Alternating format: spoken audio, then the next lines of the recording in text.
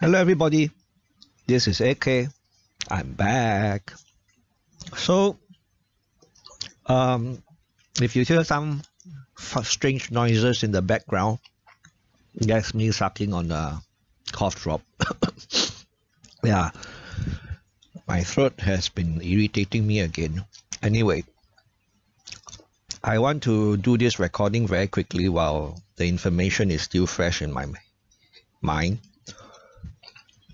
In the recent, or not so recent by now, podcast I did with the fifth person, I said I really did not have the inclination to look at new stuff to invest in. And I'm quite happy with my current portfolio. I just look at the stuff that I have. And I'm just building my cash position while waiting for Mr. Market to give me another opportunity to add to my positions. But what's the catalyst for this video? Well, someone I know, someone I've known for, I think, almost 30 years by now, won some money at the lottery. I think it was like $20,000. Yeah, I mean, it's not a mind-boggling sum of money by today's standards, but it's still quite a bit of money, right? And he was wondering what to invest in, or should he just save the money in a fixed deposit? And I asked him, well, did he need the money right away or in the near future? If that's the case, then of course a fixed deposit makes sense, right? Something with a fixed duration, and at the end of it you get your money back and you use it for whatever you want to use it for, that you need to use it for. And he said no, it's just spare cash. Well, in that case he might want to think of investing in some good businesses, right? And I knew that when he called me, he probably had something in mind already, and he went on to ask me if he should invest in CapitaLand Ascendas REIT. So I asked him why. Then he said, well, I know you are into investing in the stock market, so I asked my stockbroker, and he said CapitaLand Ascendas REIT, they have real estate, and I get a share of the rental, right? And the yield is like 5.4%. Or that's what the broker told him anyway, and I looked it up, and yeah, it's around 5.4% distribution yield. And he was quite impressed, and he found it rather attractive. So he asked me for my opinion. He didn't just plonk the money right in. I guess that showed that he held me in high regard, and I was truly humbled, and I was very careful with what I said, because I mean, it's money. I don't want to lose a friend because of money. But at the same time, I didn't want to say, oh, do what you want, you know, and say no comments, because I might lose a friend that way too. So I just said, well, I'll just give you a comparison, and then you decide on your own, right? I say if it's a 5.4% yield, if you were to invest the money in OCBC or UOB, you get that kind of yield as well, 5.4%. And around there anyway.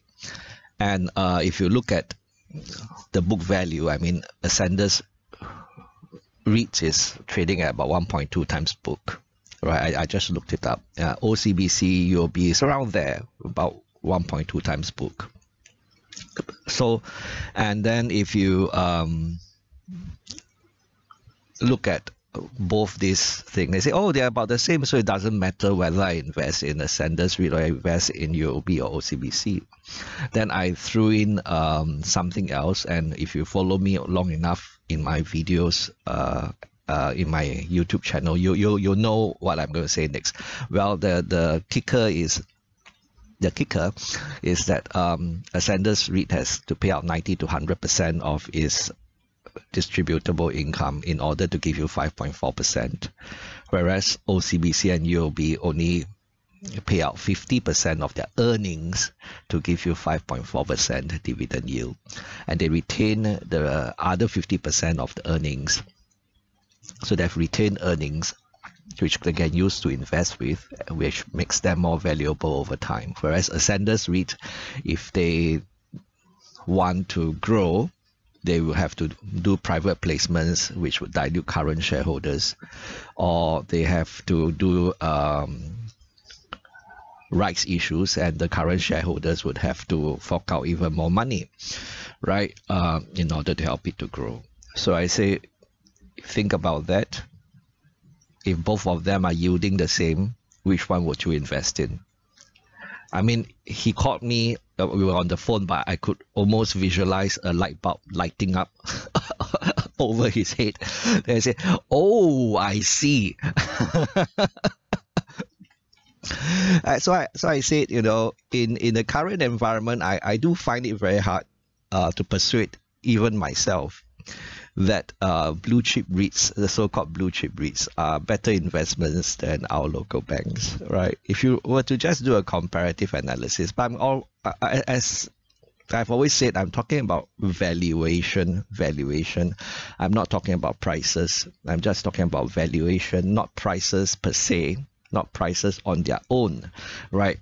Because if you just look at prices on their own and say, oh, but this REIT, the price has gone up by 10-15%, you know, so you're wrong, you know. They are doing well. I say, no, it's a stock price that is doing well. It doesn't mean that, you know, it has provided you with more value as an investor, right? So then he did say, well, his stockbroker told him that the stock price for Ascendas REIT could go up another 10-13% based on the research that's done by the in-house researchers. I don't know how the in-house researchers could say something like, oh, we think the unit price of Ascendas REIT will go up by another 10-13% in the next 6 months to 12 months. How do they know that? I don't know. Price might be very important to some people, you know, the traders. Their prices, they're important to traders. All right, but I think it's rather unknowable what they'll do in the future, the prices. But value, we know what is the value of something we're buying. If we bother to do the legwork, the research, we know the value, right? So remember what Warren Buffett said before, right? Price is what you pay, value is what you get, right? So that's all. Bye-bye.